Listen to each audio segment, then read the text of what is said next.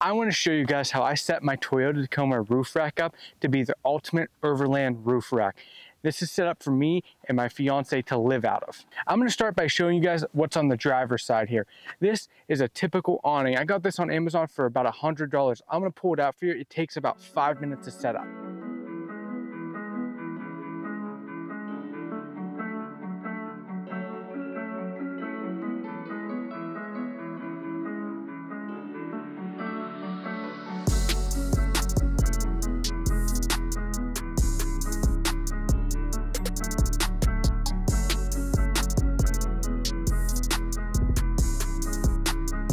There it is, the awning fully out and extended.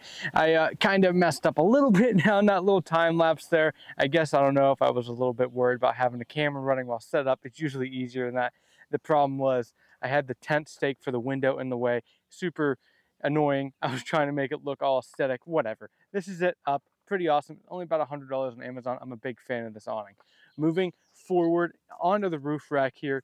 If you look up here, this is the Weekender from Waterport. It is 8 gallons of pressurized water that self-pressurizes if you fill it up with a hose. I'm a big fan of this thing. It is a little pricey. I bet you could build it DIY, but I'm a little lazy. I've already done enough DIY on this, so I figured I would just buy this. Bought it outright, and it's worked exactly how I anticipated it to work. It gets hot with the sun, and it's enough water for Ashley and I to shower for about 7 days. For example, we've been out right now for 7 days without having to fill that up, and we've had enough water to shower about 8 times at this part. Now, when we shower, we aren't sitting there with the water running the entire time. We're showering by getting wet, then soaping, and then washing it off, and then kind of like that. So it's not like a constant shower, but just being able to have a warm shower that's pressurized up there is a game changer when you're out on the road like this. Then I guess I can tell you guys about my light bar. This is a last fit light bar. They sent this out to me. I've been using it for a few months now. Very bright, works fantastic out on the trails. We actually just had an issue with water getting into it. Got a hold of them. They gave me steps to drain that water out, and I haven't had water in there since, and it looks pretty awesome. So big fan of this light bar. It's a combo spot and flood lens. Works fantastic when we're out on the trail. Big fan of that. Coming up here even further here, this is the 23-0 rugged case. Now, a lot of people wonder why I didn't get a Rome. Well, the one I wanted from Rome, the 98 liter that I originally wanted, was out of stock, and it was pretty pricey. I found this guy, bought it right away, and this is a little bit bigger. This is 102 liters, and it was the color I wanted, and it fit up there perfectly. And the way I have it bolted up there is I just drilled holes to the bottom of that case, ran carriage bolts up to the top of it, and put a nut on it, and it's held up very well. I've had no issues with that box ripping or anything like that. Now, the reason why I have this case mounted on my roof here is for dry storage. It stays dust proof and watertight, so I don't have to worry about our clothes getting wet or dirty. This has worked fantastic. I have no issues with this so far. The steel's held up great. Our clothes, our clean clothes, stay up here, and I haven't had no water get in, no dust get in. I'm very impressed with this case. It also has a bottle opener right here, so if you don't have one, you just pop a top right there. Big fan of this case. It's got these struts that hold it open, which works great when I'm trying to pick my clothes out. All in all, it's a pricey case, and I didn't really want to pay the money for it, but it's held up great, and I'm very happy with this. We wouldn't be able to hold all of our clothes that we need without this case. On top of this case, I mounted a 100-watt solar panel. You can check that video out right here. I went in depth to showing how that happened and how I did that. It's been working fantastic, keeping my battery box charged up just enough to make sure I don't run out of power. Usually ends up putting in more power to my power box than what my fridge is taking out. So at 100 watts, the fridge usually uses 40 watts to 60 watts when it's running. It actually works fantastic with keeping that evenly charged throughout the day. Really awesome plan, and the case has been holding up really well with having that mounted on the top as well. And finishing up on this side, on the passenger side here, this is the kick-ass shower awning. Here's a clip of me using this. Show this off a little bit more on this side. This is the shower here that's attached to the roof rack. Come in here, check it out.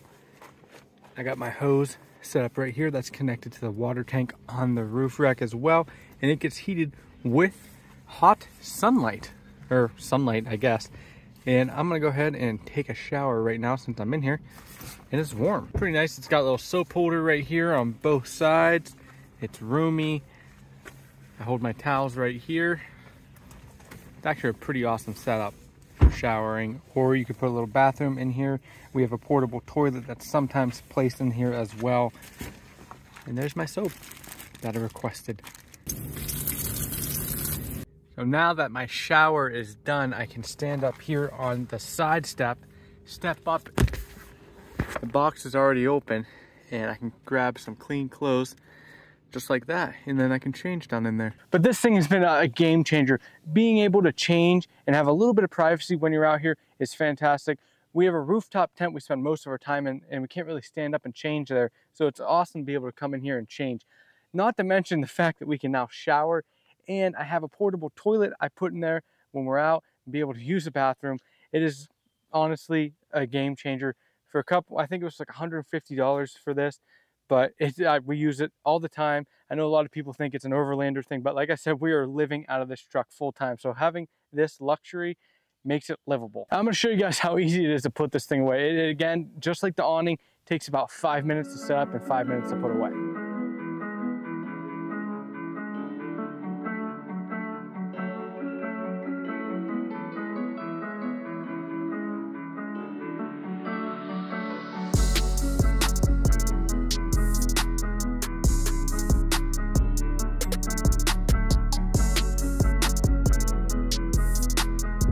And that's a wrap, guys. It is put away.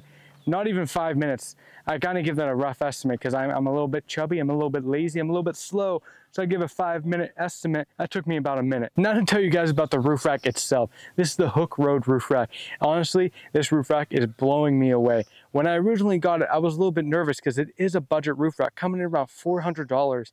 That's a budget if you compare it to some of the other ones that coming in about $1,000, $700. I was a little bit nervous about long-term use of this, but I've installed this. I did a full video here going over it. I had a little bit of issues dealing with the fitment, but that's kind of common when you're looking at this low of a budget. If that's the only downside I've had on this, was having to trim a little piece of it to fit the antenna in there. But I've stacked a ton of stuff on this roof rack to this point. I've driven thousands of miles with this roof rack on, with all this stuff on it. It's held up fantastic.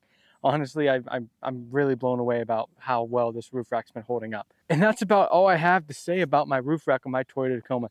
Let me know in the comments, guys, if you run a roof rack on your truck, if you have it decked out like I have it decked out, if you're just running the roof rack to run a light bar. Let me know. I love hearing how you guys have your truck set up in the comments. Leave a like, hit that subscribe button. It means a ton to me. We're on the road to 10,000. We're almost there, guys. Do me a big favor, check this video out right here. It's pretty good, and I'll see you in the next one.